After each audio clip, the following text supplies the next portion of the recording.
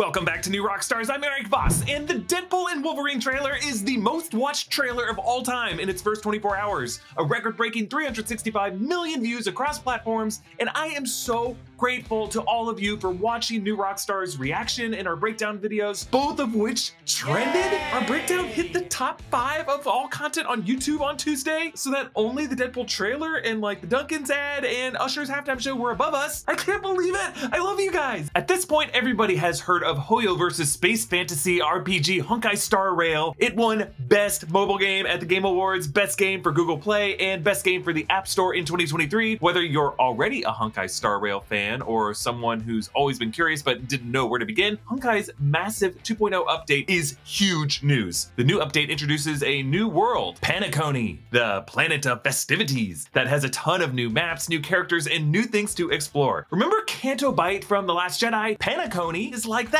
On the surface, it's a luxurious vacation getaway, but the realm of dreams butts up right against it, shrouding the entire city in a layer of surreal mystery. And 2.0 introduces 2 new awesome characters to uncover them with. First up is Black Swan, a mysterious and elegant woman who uses a crystal ball and cards to see the future. In battle, she's a wind-type, nihility character with crazy damage over time abilities. Then there's Sparkle, who's mischievous, impish, and completely unpredictable. In battle, she's a quantum-type harmony character who can restore skill points for her allies. If you log into Honkai Star Rail for 7 consecutive days, you'll receive 20 Star Rail special passes for free that you can use to draw Black Swan and Sparkle. And if you download Honkai Star Rail using the link in the description, you can plug in our redemption code and get 50 Stellar Jades. But hold up, despite that high I felt, that breakdown that was over 30 minutes of hyper-focused insanity really should have been over 40 minutes because I still missed things. I'm so mad at myself. Look at me running victory laps for finding the Secret Wars comic, the Pinko Dolce bottle, the Emmy acceptance speech, the Roy Lichtenstein art, the nods to Temple of Doom, because it doesn't matter. I still failed to see 20 additional details. So to complete my glorious purpose, here is part 2 of my breakdown, my true maximum effort. And the best way to support this insanity here on New Rockstars is with a Deadpool Multiverse Eras Tour shirt, which you can get over at nerdriot.shop.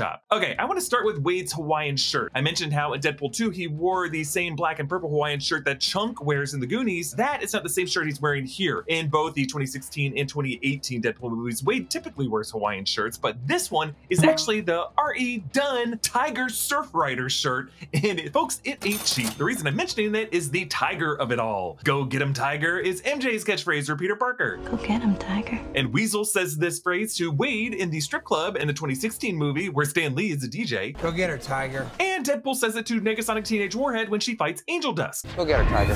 Hey, that's the woman who's suing Star Wars now. That's fun. Okay, next new detail. When the TVA detains Wade, I pointed out how it is weird that they even bother knocking on his door as a courtesy because they're the TVA, they can show up anywhere. But notice how a time door opens behind Wade and he is grabbed from behind, but the main Minuteman grabs his hairpiece and pulls it forward as if he's trying to keep Wade from being pulled back. Why does he do this? Could it be that there's like 2 factions of the TVA warring against each other? Maybe, but I really just think that there's something about this hairpiece that this Minuteman doesn't like. Maybe he's worried it could be weaponized, or maybe Wade has a joke about not being bald like so many other Marvel figures are. Thanos, Kingpin, Professor X, and this movie's villain, Cassandra Nova. And this Minuteman is like, that shit ain't real. Okay, next when Wade meets Paradox, Paradox says, walk with me. I swear, I don't mean to overanalyze the snap, but the gesture is pretty important to the MCU. It's from Thanos' big snap, to Hulk's big snap, to Tony Stark's big snap, and to the sexy snaps that Agatha Harkness did throughout WandaVision. But in this case, the exact sound of Matthew McFadden's snap, the way it echoes in this room, sounds almost exactly like the Disney Plus fanfare. Walk with me. I don't know what to make of this, but the MCU has established that all of its reality exists on Disney Plus and it's controlled by the Kevin robot, because these are titles that She-Hulk physically swung from thumbnail to thumbnail of on the Disney Plus homepage. And I always thought it was interesting how she swung from Loki into the Assemble documentary. Like Loki in the TVA is the important medium through which all meta things in the MCU have to cross through. And it's just important to remember that that robot and She-Hulk see the MCU through the same meta media lens that Deadpool and Paradox will in this movie. Okay, next, the TVA corridor with the sacred timeline wall and hourglass. This isn't really a new detail, but I just wanted to clear it up for you guys. This technician in the white lab coat is not Victor Timely. People, I guess, thought that that looks like Victor Timely's hair, but no, this is just a purple turban. But I just want to remind you all that the Loki finale does not explicitly show what happened to Victor Timely. But I did go into this in a video, and I pointed out that he is most likely continuing to work at this new version of the TVA alongside Ouroboros at that same desk, because Obi's desk, notice, is way better organized, and it looks like someone else is sharing the workspace, and Victor and Obi are co-credited on that handbook. But the fact that the TVA has technicians in white lab coats at all is worth noting, because this is like a new position that we saw at the end of Loki, and I think it was just meant to show that this new era of the TVA is focused on gently nurturing the tree of time like gardeners or people working in a greenhouse, and that it's not their job to violently prune branches like lumberjacks. Hey, lumberjacks are cool. I don't mean to knock lumberjacks. Now, in my breakdown video, I talked about the sticker in Wade's locker with the magpie on the soccer ball, and I talked about Ryan Reynolds co-owning the Wrexham Football Club with Rob McElhenney, but a lot of you have reached out to me after that, letting me know that this logo is actually from the Notts County Football Club, which is a rival to Wrexham, who in season 2 of the Welcome to Wrexham FX docu-series was competing with Wrexham at the top of their league for the promotion spot. And Ryan Reynolds has big respect for the Notts County Club, and this is a shout out to them. Okay, next, on the video wall, I pointed out Deadpool's Emmy acceptance speech for that win from Welcome to Wrexham, but I did mention that when we see the shots of Steve Rogers, Wade is saluting. I thought it was obvious, but you know, I guess because I did not say it out loud, you were all like, you missed it, idiot! But I'm talking about it here because I think for Wade to have this respect for Steve Rogers, it's just gonna make it really fun if Chris Evans shows up in this movie playing Johnny Storm from the 2005-2007 Fantastic Four movies. And we should remember that Chris Evans made a cameo in Ryan Reynolds and Sean Levy's previous movie, Free Guy, when Reynolds held up the Captain America shield. What the shit? So when some of you guys make fun of me for theorizing that Taylor Swift could show up in this movie, I'm kind of like, dudes, Taylor is good friends with Reynolds' wife, Blake Lively. They go to each other's parties. Ryan Reynolds got Brad Pitt to cameo in Deadpool 2, and putting Brad Pitt in your movie ain't easy, especially from the studio level, because it makes the movie a risk to distribute in China because the Chinese film board won't distribute Brad Pitt movies after 7 years in Tibet. That's facts, look it up, folks. So I'm just saying crazier cameos have happened in Ryan Reynolds movies than Taylor Swift. She wants to win an Oscar for Best Original Song. This is her best pathway to do it. Okay, the next detail, this shot of Wade sitting behind these teeth, this is actually Hulk's bed from Sakaar in Thor Ragnarok, in which the frame of the bed was a giant jawbone. Okay, next, the shot of Wolverine patch that I pointed out in the high-end nightclub poker game, where I'm pretty sure it's gonna be Gambit on the other side of him, Taylor Kitsch or Channing Tatum, but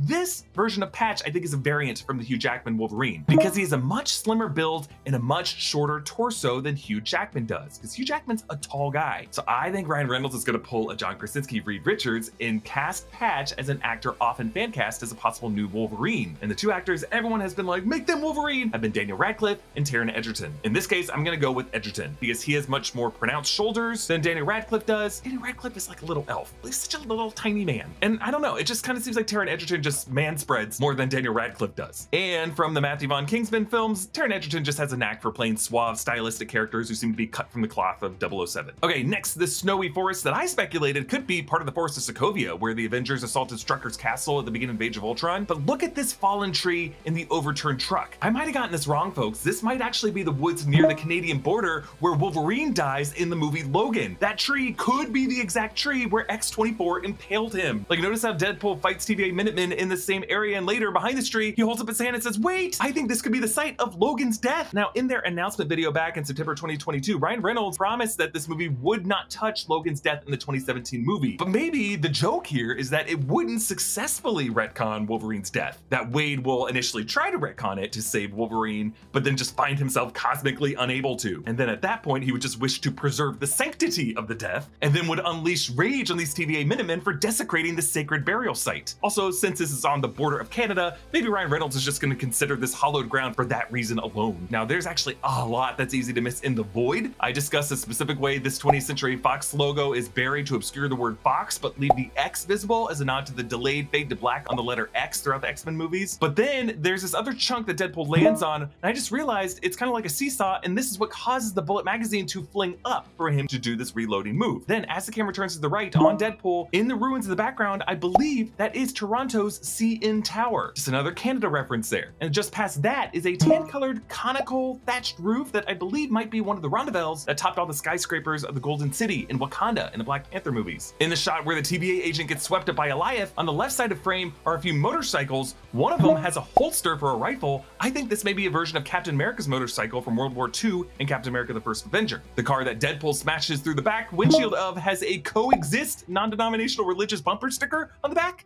The shot of that hooded and masked scavenger that seems to be part of Pyro's crew with that crane-operated weapon has a few details in this shot. I pointed out the crashed helicarrier already, but this mechanical arm is actually the Canadarm that was supplied from Canada for the Space Shuttle Columbia. You can actually see Canada written on it with the Canadian flag. In the background of this shot, there is the curved, scaled corpse of a Chitauri Leviathan. And then further back in the distance, I think my favorite of all these is the ruins of San Francisco's Golden Gate Bridge, which is still broken from after Magneto tore it from its foundation and moved it to Alcatraz in 2006's X-Men The Last Stand, a shot that I broke down in our breakdown of that film. It was, at the time, one of the most expensive shots in film history, taking up a sixth of that film's budget, and also, logically, completely unnecessary when they rewrote the movie so that Alcatraz would not be a mutant prison anymore. Magneto just moved the bridge to give the Brotherhood, I guess, a path from Marin County to the island, when he could have just summoned a few fairies for them. Still, it looked amazing and was totally worth it. There's a quick close-up of some Deadpool figure firing Uzis, but these gloves are different than our Deadpool's gloves. So now we're wondering if this might actually be Lady Deadpool, with Reynolds' wife, Blake Lively, rumored to appear in the role. The shot of Deadpool in this bloody car, on the seats and upholstery are various spots with triple claw marks. So these obviously were left by Wolverine, but you'll also notice that Deadpool in the shot has some dark bloody wounds on his chest, on his left side,